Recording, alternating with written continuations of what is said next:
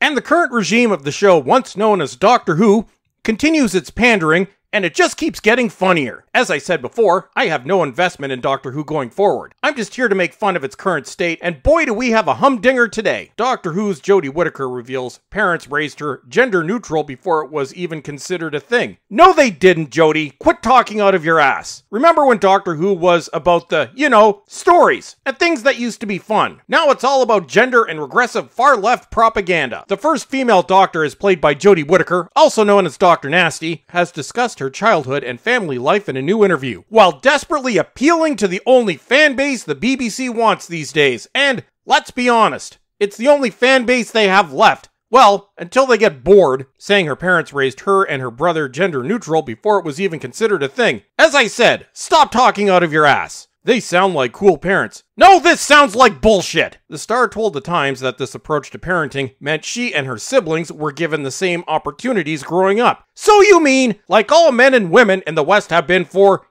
decades now, they were treated equally. Oh, what a concept. This ain't gender neutral. That's just how things are. My brother and I were raised gender neutral before it was even considered a thing, the 38-year-old told the publication. Yes, article. That's the third time you've mentioned it. That doesn't make it any more true. We were given equal opportunities and thrown into the same activities. Like most kids! Our parents told us that our social skills... Social skills? Is that a joke? And sports were just as important as our academic results. Like the ideologues that major in bullshit! They wanted me to be well-rounded, able to have a proper conversation, and have an inquisitive mind. You must be joking! Gender-neutral parenting is when parents do not force cues and items stereotypically considered as for boys or for girls on their kids. Actually, this is called letting your kids do what they want. This is not gender neutral. Unfortunately, some of the younger generation were raised a bit too freely. Everybody gets an award, folks. This leads to being triggered at every little thing and other pesky little things like burning down cities. It can also involve allowing a child to choose the clothes they want to wear and the toys they want to play with. You let your kid dress as they want. But considering Jodie was a kid in the 80s and early 90s, surely she was aware there were consequences for showing up to school dressed a certain way. It wasn't like today, folks. Nobody cared about your feelings. Kids could be cruel. In the past, celebrities such as Pink said they have raised their kids gender neutral. Pink's an idiot. Nobody cares about Pink. Jodie became Doctor Who in 2017, the first woman to take the role since its debut in 1963. Yes, the name of the character is Doctor Who. Well, most of them think it is.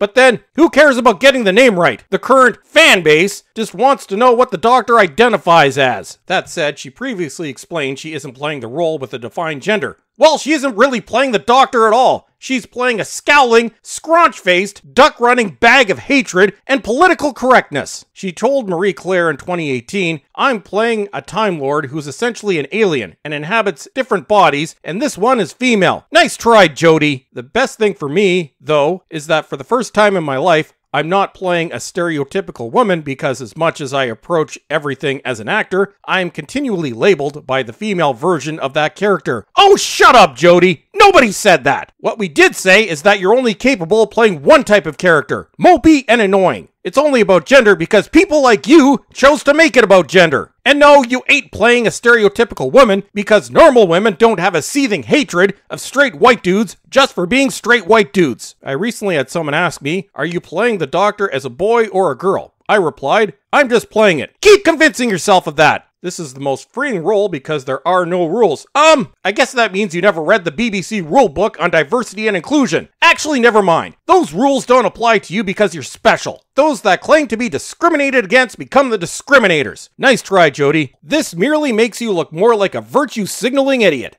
And that's it for today.